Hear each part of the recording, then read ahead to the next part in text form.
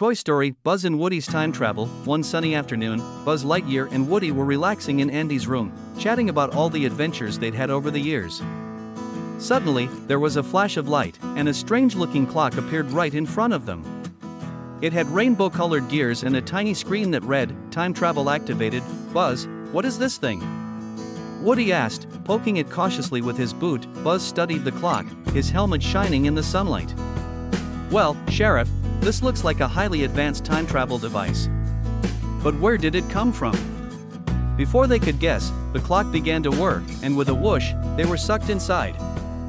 When the spinning stopped, Woody opened his eyes and gasped. They were in Andy's room, but everything looked old-fashioned. The posters on the wall showed black and white rocket ships, and the toys looked like they were from decades ago. Buzz scanned the room.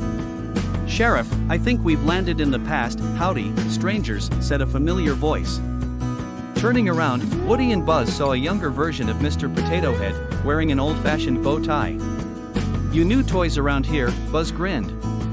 "We're travelers from the future, here to visit for a short time. But we need to find our way back soon." Woody and Buzz decided to make the most of their time travel adventure. They met toys who were Andy's dad's toys when he was a child. Like a tiny cowboy figure named Bronco Bill and a robot with a wind-up key named Robbie.